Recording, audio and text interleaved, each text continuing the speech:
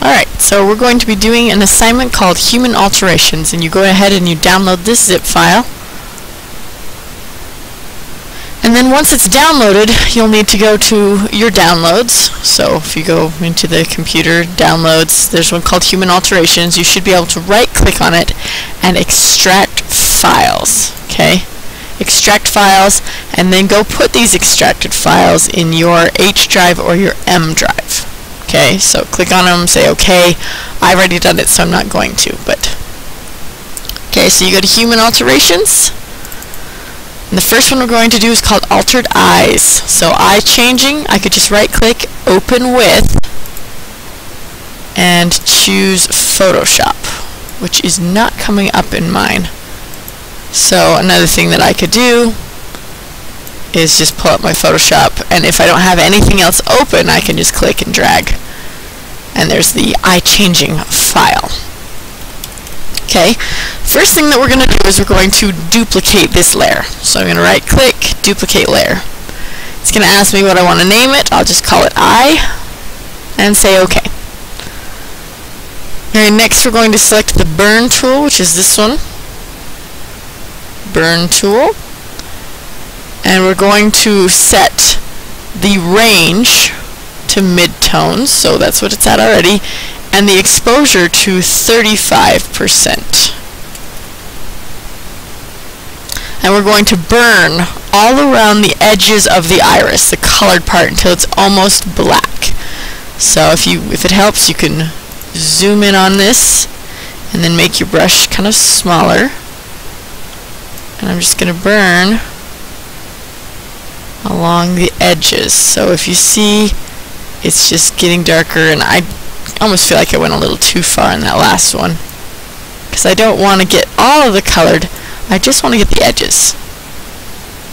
I'm intensifying the edges of the eye.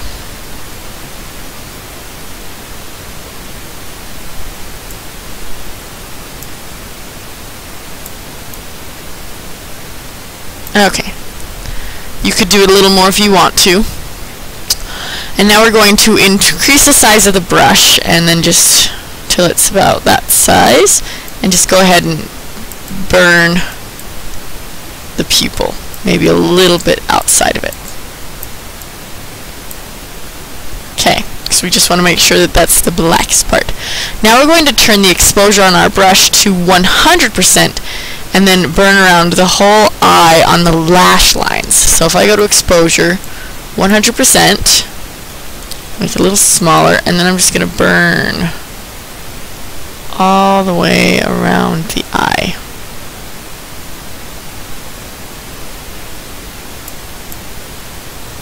Okay, so if I click and drag, just let go, click and drag,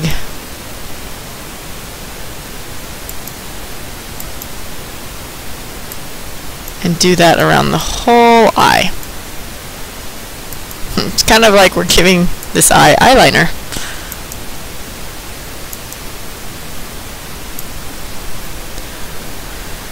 Okay. Now we're going to use what's called the dodge tool. Okay, so that's also nested with the burn tool. It's called the dodge tool, and it lightens things. We're going to make sure that it is set to mid-tones, and we're going to set the exposure back to 35%, what we had on the other one. And we're going to dodge the inside colored area between where we darkened it. So we're making it look as though it's glowing. So I'll just shrink my brush just a little bit, and I'm using dodge on the colored part of the eye. And that's intensifying it, kind of making it look like it has a glow. If you go too far, you'll lose all the details, so you don't want to overdo it. So I'm going to stop it right about there. If you go too far, you start to just get white, white, white, and it loses all of the little details of an eye. So you don't want to go too far. Okay, now we're going to create a new layer. And let's call this one glow. Or maybe color, because it's what we're going to use to color it. And we're going to set the blending mode, which are these. This is blending modes, and we're going to set that to color. And now you're going to go ahead and choose a nice bright color. So what kind of glow do you want these eyes to have? Do you want them to glow green or red or have a pink glow, purple glow, whatever color you want them to glow. So just choose that. Make sure you've got your paintbrush. Make sure it's got normal, opacity is 100%, which is what we want, and then set your brush size so that it fits between. And then I'm just going to paint. So now I've got this glowing purple eye. Okay, now I'm going to use the dodge tool and just go around the edges of the pupil with a small brush. Okay, so going back to the dodge tool, and I'm just going to go around. Oh, and got to make sure you're on your eye layer. And I'm just going to go around it a few more times. The edge of the pupil, to give it kind of an extra glow.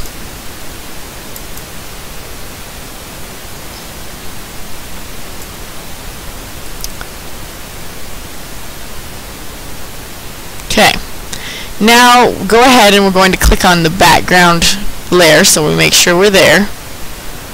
And we're going to go up to the filter, go down to render, and we're going to choose lighting effects. Okay, now you've got this, and depending on what you pull, so make it so it's very centered on the eye, rotate. So each of these little circles changes something. So what I want you to do is just make it so that it's kind of almost you're getting this looking through a keyhole effect. All I need is to make sure that I can see that you've darkened this, and that of course you've got this glow on the eye. And when you're ready, you can go ahead and you can say OK. So mess around with the settings a little bit, find it the way you like it, and then click OK. And then that's the end result. Now, last thing is we're going to go to the eye color layer, and we're going to do a new adjustment layer. So if I go and I find the one that's brightness and contrast, so this little sun, you can see that I can change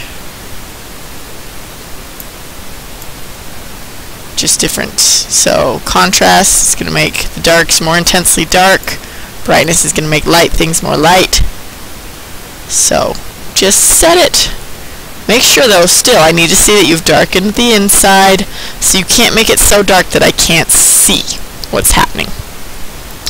Okay, so I'm going to go ahead and minimize that, and you're done.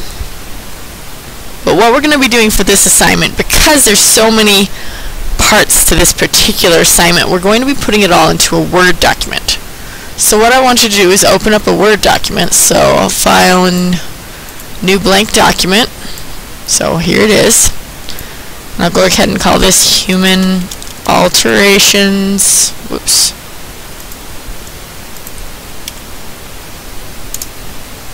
And there we go. Okay.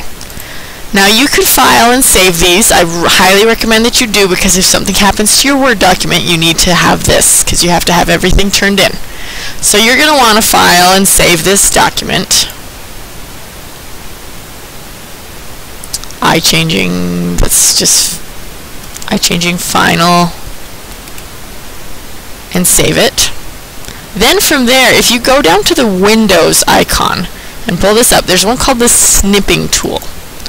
And when the snipping tool comes up, it turns your whole screen white, and it brings up this, and I'm just going to click and drag from the corner to the corner this eye.